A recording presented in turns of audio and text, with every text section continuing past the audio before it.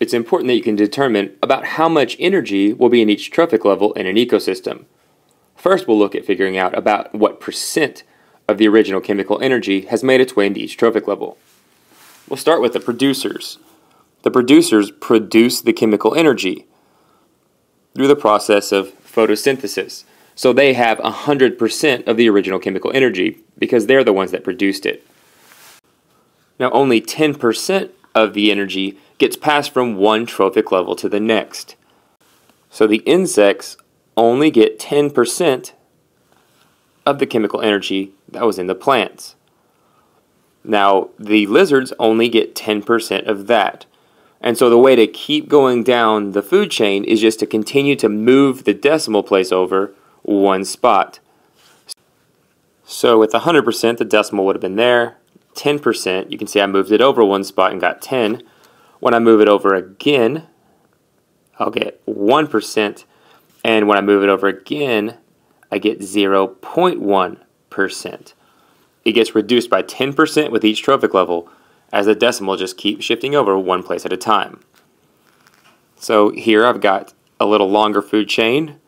Algae are my producers, so they have 100%.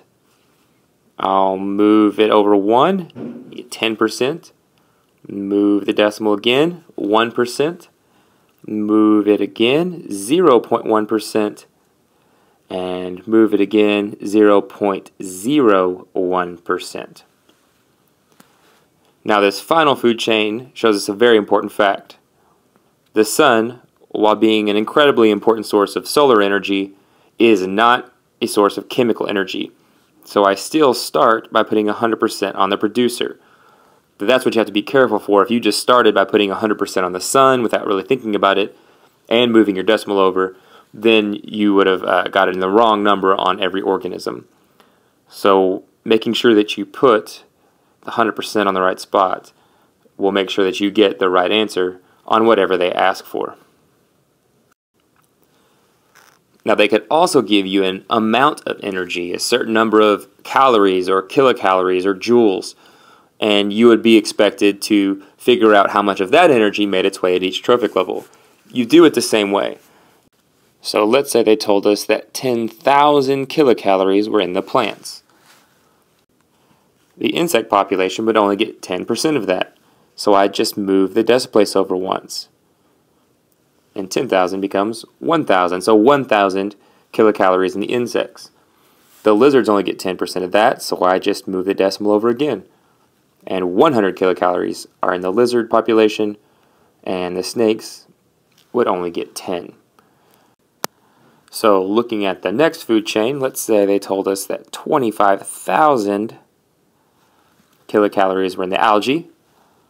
Well, that would mean that 2,500 kilocalories were in the zooplankton population, that 250 kilocalories were in the minnow population, 25 in the perch, and 2.5 in the hawk population. Notice that I just keep moving where the decimal would be over to the left, making it smaller each time. And finally, let's say that they told us that there were 60,000 kilocalories in the phytoplankton population. Remember, the sun is not a source of chemical energy. So that would mean that there were 6,000 kilocalories in the krill and 600 in the humpback whale population. So you can see that you basically do it exactly the same way as percentages. You just move the decimal over on the amount of energy they give you instead of a percentage. So let's go through a few practice problems to make sure you understand. So first, what percentage of energy available in the plant population will reach the sparrow population based on the food chain shown above?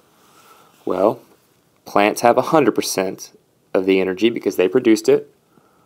And that would be 10, 1, and 0.1.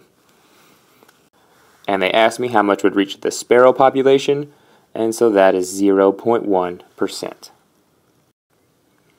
And the second question says if 2,500 kilojoules of energy are available in the plant population in a given area, approximately how many kilojoules of energy would be expected in the spider population?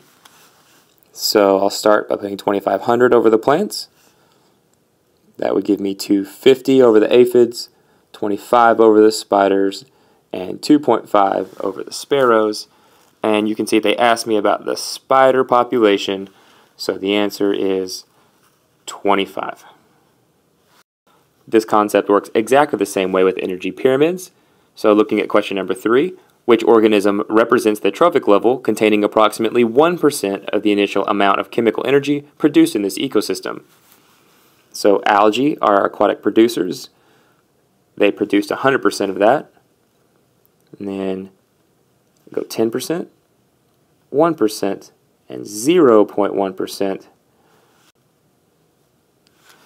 And they wanted to know which one would get approximately 1%. And so that is the minnow population. Question 4 says, if 25,000 kilocalories of energy are available in the algae population, approximately how much energy would be in the bass population?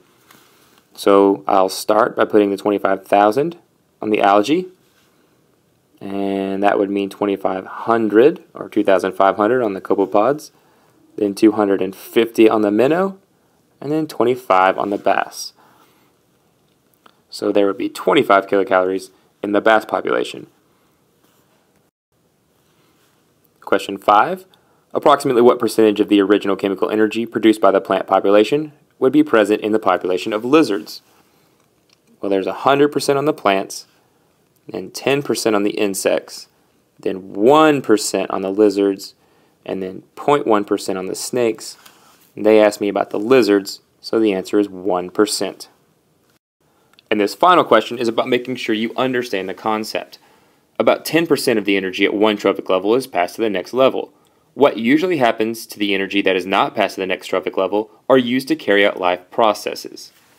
And that is what these squiggly arrows coming off either side of these organisms represents. It represents the heat that is given off. So only 10% of the energy goes on to the next level. Much of the 90% that doesn't make it to the next level is lost to the environment as heat. And that's a very important understanding about this concept.